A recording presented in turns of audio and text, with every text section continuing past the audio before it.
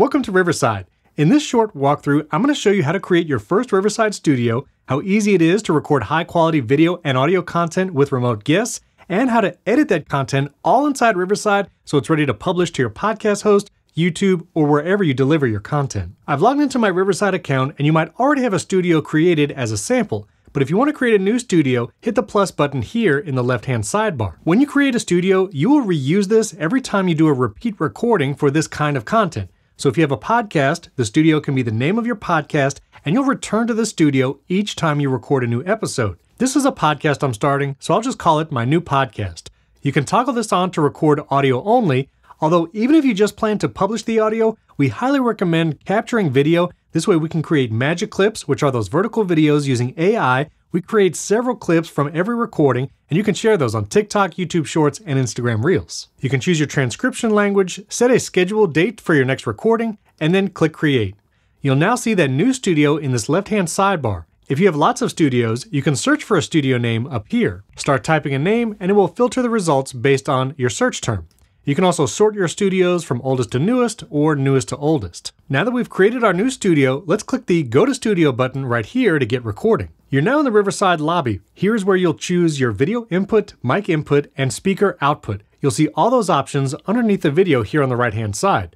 Any webcams you have connected to your computer, or if you have an iPhone and a Mac, you can use Continuity Camera to record high-quality video with your mobile device. You can also choose your microphone input or audio interface, and your speaker output. On the left, type your name and choose whether or not you're using headphones. We highly recommend using wired headphones when you record. This reduces echo, so you don't have the remote guests coming out of speakers in the room being picked up by your microphone. You also don't have to worry about battery life when using wired headphones.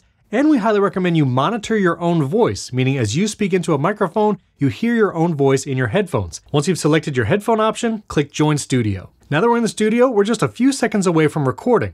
Here in the upper right-hand corner, I can name this recording. Because it's a podcast, I'll call it Episode 1. I can also invite my remote guests by clicking this link here or the invite button here at the top. By clicking invite, when I click that button, I can send a guest link, audience link, or producer link. The guest link is what you'll be using most of the time. Sending this link to someone means they can open it in their web browser, Google Chrome, or Microsoft Edge, and when they visit that link, they'll see the lobby experience to choose their microphone, speaker, and webcam, and then they'll be here in the studio ready to record with you. They don't have to download any applications or software to record with Riverside. If you want to live stream what you record here in the studio, choose the audience link. That means as soon as you hit the record button, you're live streaming to anyone with that audience link. Now you can live stream from Riverside directly to YouTube, Facebook, Twitch, and any RTMP destination. You can set that up in the studio settings, and if you want to learn more about live streaming, I'll put links down in the video description to some walkthroughs on setting that up. The third option is producer. Sending someone this link means they can manage some of the technical aspects of the recording. They'll see the chat and can interact there. They can share their screen, but they will not be recorded. So keep that in mind. Inviting a producer means they will not be in the final recording. And as I mentioned, guest is most likely what you'll be using, so you can copy that link and send it out.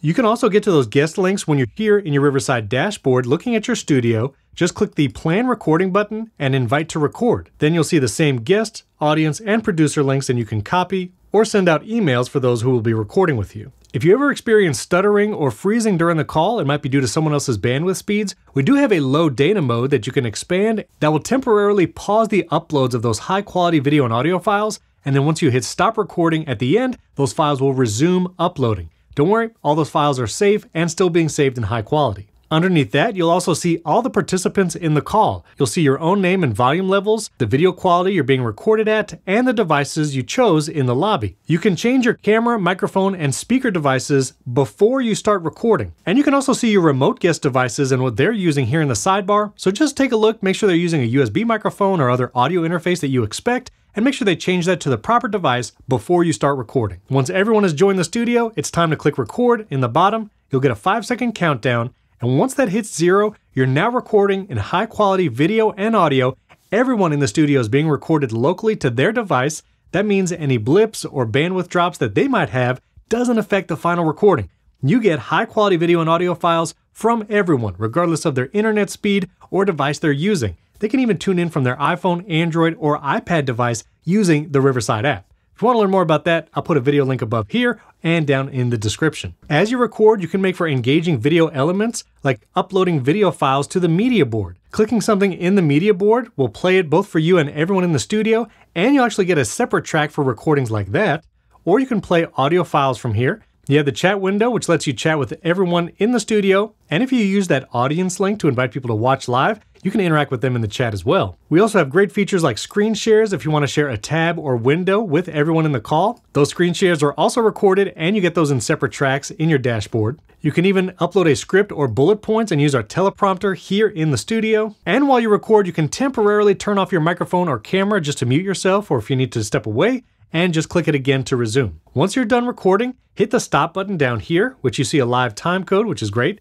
And then you'll see the upload progress of everyone's files in the lower left-hand corner. Ask everyone to stay around just for a moment, and then you'll see successfully uploaded on all the tracks with a green check mark, and everyone is safe to leave the studio. If someone leaves the studio a little prematurely before their files have uploaded, just send them to riverside.fm/upload. Have them go to that in the same browser and on the same computer they used for the call, and their files will continue to be uploaded for you to access in your dashboard. To access our recordings, I can click View Recordings here in the studio, or back on my Riverside dashboard, I can click a studio name in the left-hand sidebar and then click a past recording.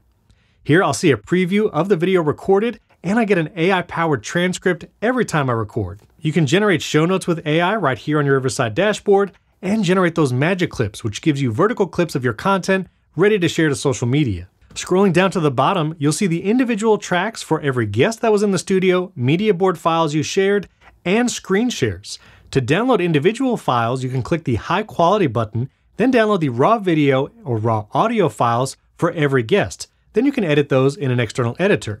But Riverside has a powerful editing tool, and you can click the Create New Edit here in the top right corner and edit all of your content right here in Riverside. Because you have an AI-powered transcript with every recording, you'll see it here in the Riverside editor.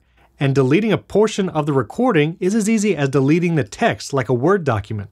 You'll also see color-coded names for each speaker, and the waveforms down in the timeline are also color-coded. I can also cut and splice my clip here by splitting my sections, and after I've split multiple sections, I can click and drag just to rearrange my content down here in the timeline. We also have incredible magic tools at the top. Here you can remove silences based on how fast you want the pace to be throughout the recording. You can add your background brand or logo, rearrange the tracks if you'd like someone else on top or on a different side. You can use our AI layouts, which will actually focus on the active speaker and put the other in picture-in-picture. You can add captions that will follow along with the video. Even choose a highlight color for the word that's being spoken right now. And we even have overlays if you want to add lower thirds or name labels to your guests. When you're ready to export the final video, click the export button in the upper right-hand corner and you'll see a new video or audio option.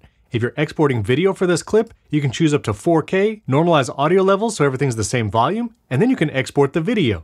Or if you want to export the audio version of this clip, just click over to Audio. You can choose MP3 or WAV. You can also normalize the audio levels here, and then you can export the audio file only. You'll see all your exported clips down here, and any in the draft status that you're still working on. Click a download button. It'll save that video file to your computer, and now you've recorded, edited, and got your content ready to publish, all with Riverside. If you have any questions about using the Riverside platform, leave a comment below this video. I answer all those personally. Subscribe to the channel because we have great new features coming very soon. And if you need help building a video podcast setup, maybe some gear recommendations, I'll put a video right up here that has different budget levels for podcast and video setups. And again, any questions, leave comments below those videos as well. Thanks for watching. We'll catch you next time.